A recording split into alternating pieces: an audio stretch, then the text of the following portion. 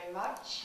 I come here as a doctor and a paediatrician, a children's specialist, to talk about the medical effects of Fukushima, accident that has ever occurred in human history.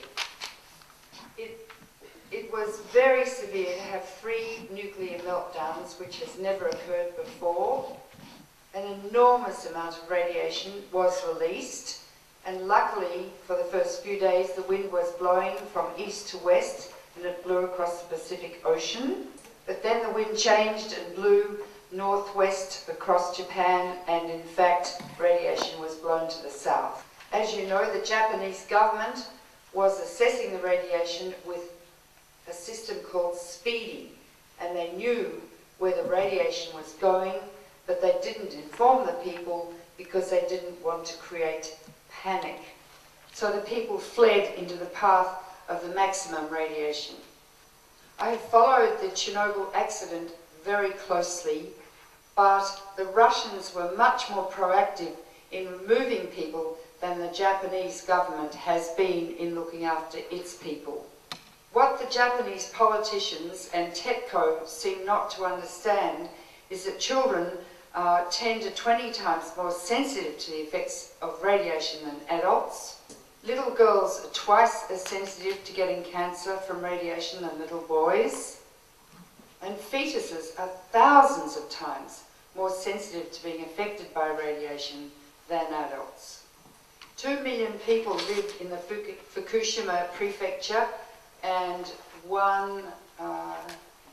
250,000 people live in Fukushima city, which is quite radioactive. I'm absolutely amazed that the Japanese government allows children to live in highly radioactive areas when the Russian government, in fact, evacuated children from similarly contaminated areas. I'm very aware that the Japanese government is strongly influenced and indeed in some cases controlled by TEPCO and the nuclear industry. I'm also aware that the politicians are medically and scientifically illiterate and don't really understand the problem in depth. To allow children and pregnant women and women of childbearing age to remain in Fukushima prefecture and Fukushima city and in areas of very high radiation is medically criminal. Many of these children will develop cancer during their lifespan, but it takes a long time to incubate cancer, 5 to 70 years, as we learn from the Hiroshima and Nagasaki data. To indicate what is happening, authorities have examined 80,000 people, mostly children under the age of 18 in the Fukushima prefecture. They have done ultrasound examinations of the children's thyroid glands and found that 40% have thyroid abnormalities, which is incredibly rare in pediatrics. Some of these children almost certainly are bound to develop cancer of the thyroid, and indeed one 12-year-old boy has already been diagnosed with it, and a girl aged about 16 may already have developed cancer. They're testing her now. It took 5 years for the children around Chernobyl to start developing cancer, but these children are showing symptoms and signs that indicate that they may well develop cancer in the future, indicating that they got a really high dose of radiation, higher than at Chernobyl. It seems to me as a doctor that the Japanese government is much more interested in protecting TEPCO than it is in protecting the Japanese people. It is imperative that the children living in high radiation areas, women of childbearing age and pregnant women be evacuated, and that their costs be covered, that their costs for moving and living in a new house be covered by the federal government. Indeed, the federal government has bailed out TEPCO rather than looking after these very, very vulnerable people. Radioactive elements concentrate in food. Mushrooms, spinach, rice, tea, and fish. You can't taste radiation in food, nor can you smell it, nor can you see it, and people are eating radioactive food from Fukushima, and there are no regulations about radioactive food being consumed in Japan.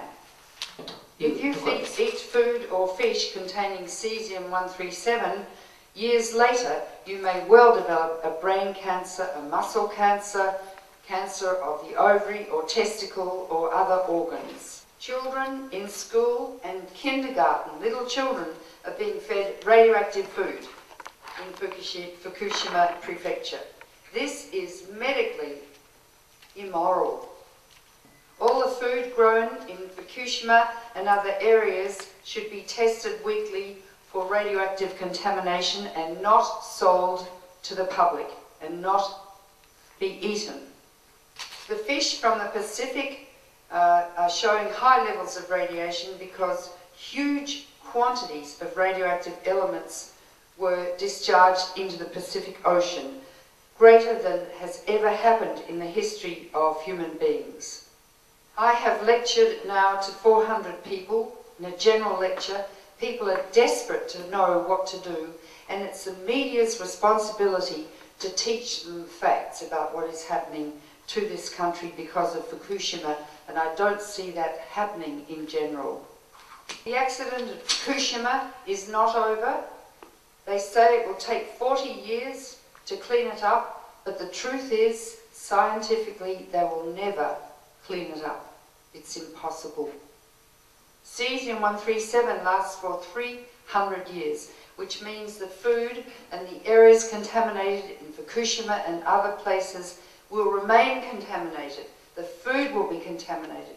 The people will be contaminated, ongoing for 300 years or longer. I don't think the government has any idea of the longevity of this disaster.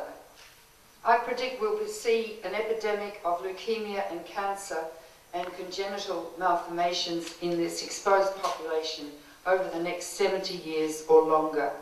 And I think the nuclear industry understands this, and the medical community in Fukushima, who are building a huge new hospital to treat cancer victims.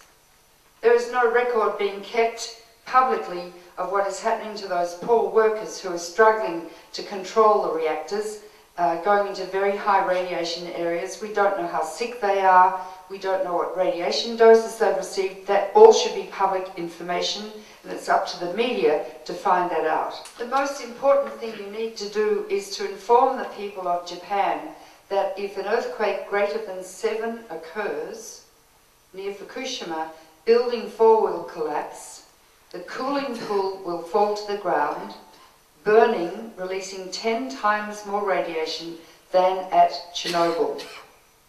That will be the end of much of Japan, and I don't think you really understand the danger under which you are living. Politicians are already saying if Building 4 collapses, Tokyo will have to be evacuated. I don't know where 30 million people will go.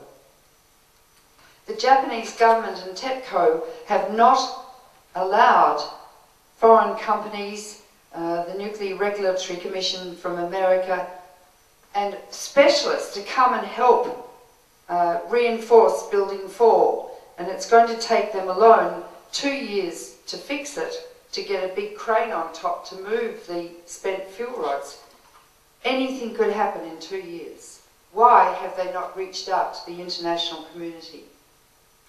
And the last thing to say is that radioactive debris from around Fukushima is being taken to other areas of Japan and incinerated, thus spreading radiation in other areas of Japan. That's criminal.